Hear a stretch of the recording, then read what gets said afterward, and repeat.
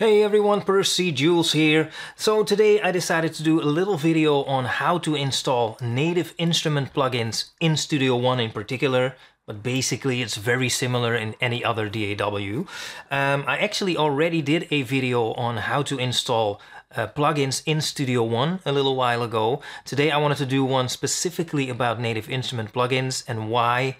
Because of a question of a viewer who apparently has some issues with installing Kontakt 5 in Studio One.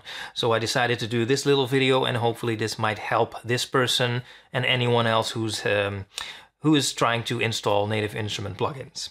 By the way, first of all, let me say that I'm in no way affiliated or anything with Native Instruments or with PreSonus for that matter.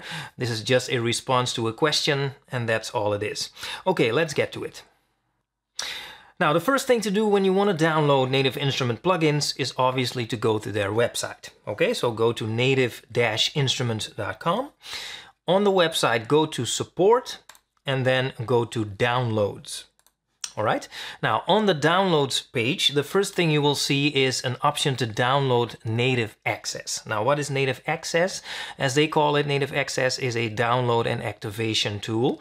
This is what you use to download and to activate and basically to manage all your Native Instrument plugins on your computer with. So I would strongly recommend downloading this first. So choose the appropriate version, so either Mac or Windows, download it, and we'll go from there. Okay, now once you've downloaded and installed Native Access, then launch the application and log into your Native Instrument account. Now, then you should see something like this. So these are all the Native Instrument products installed on my computer. So install products. If you go to not installed, you should see everything that is linked to your Native Instrument account, but not yet installed on your computer, and available updates. Well, that is pretty self-explanatory. And look at that, I've got a Kontakt Player 5 update available to me.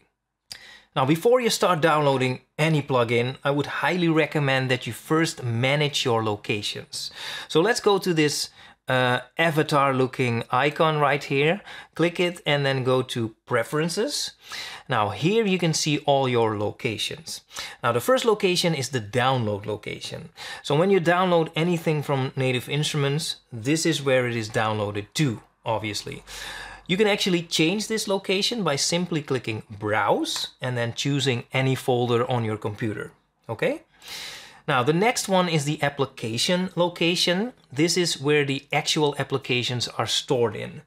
It is recommended by Native Instruments that you set this to the default location. So basically don't touch it. Otherwise you might run into some issues. Next one is the content location. Don't confuse this with the application location. Let me give you an example. I've got an application called Battery, which is a drum plugin, basically. The application itself is probably a relatively small file that is stored in the application location. This plugin also uses a lot of loops and samples. Now, all those loops and samples together, that is a much larger file. It is kind of recommended, not just for Native Instrument products, but for, in general, that you store these kind of files, these kind of content files, in another location. So not on your system drive, but use a dedicated hard drive for this. So that is what you could do also here. Click Browse and choose another location if you want to.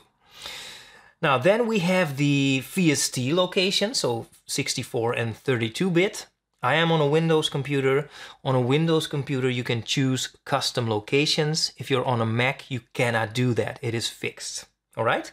Now once you've done all that, then you can start downloading all your plugins and it will kind of be, automatically be organized for you.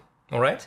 Now, obviously, these locations are very important in the context of this question because you have to tell your host application, so your host sequencer, in this case we're talking about Studio One, but basically it could be any DAW, you have to tell it what these locations are because it has to know where to get all the information from. It is in these locations, all right?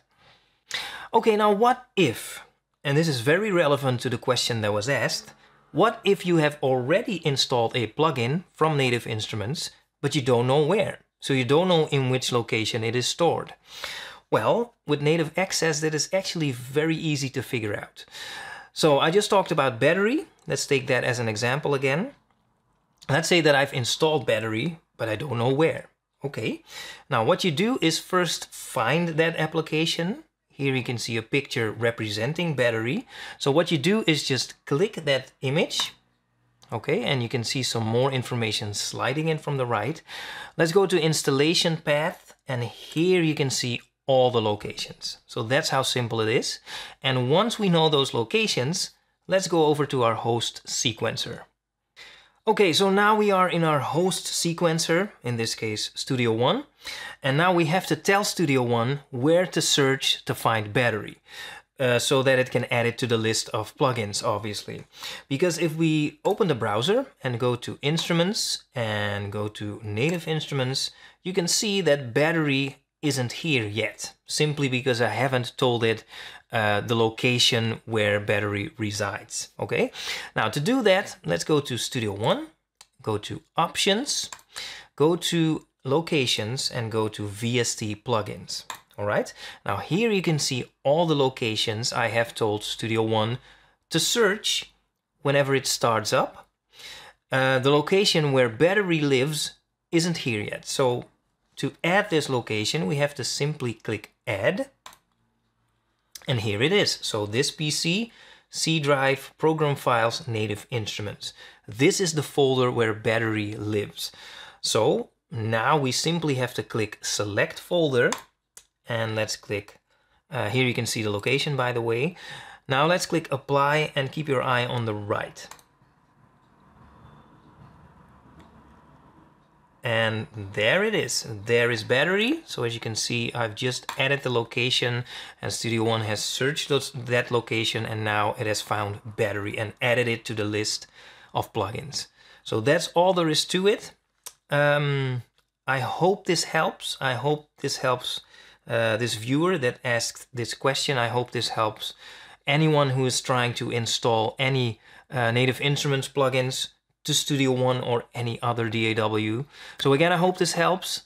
Thank you for watching, and I will talk to you soon.